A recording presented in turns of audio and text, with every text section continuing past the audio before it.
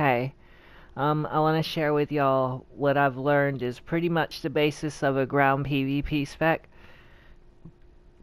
and I'll show you a few things how it works. Alright, firstly, you're gonna see I've got the Duelist Tetrion and the Duelist Shield. The Shield has kinetic damage, or kinetic resistance. My armor has high kinetic resistance. This is a kinetic attack. This is a kinetic attack. You know, I've actually got a full kinetic weapon, which means your shields don't matter. Alright, so I'm spec'd to do big kinetic damage and resist kinetic damage. I've even got traits and stuff up to increase my hit points and my kinetic damage resistance. So, boom.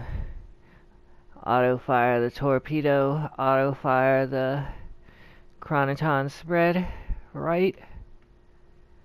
That'll just about kill a player in one shot.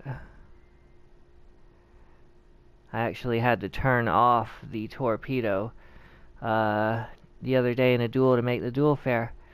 Alright, so what I'm going to do is I'm going to spray them with the expose attack from my dual pistols. I'm going to switch over to my duelist sidearm and blow them away. Let's see how they do.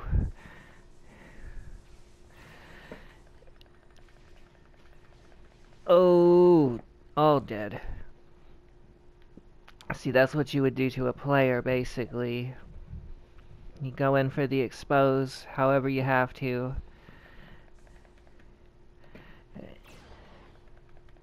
And down, baby.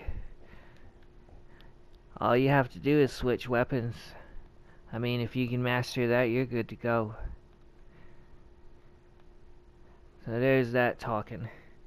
Peace.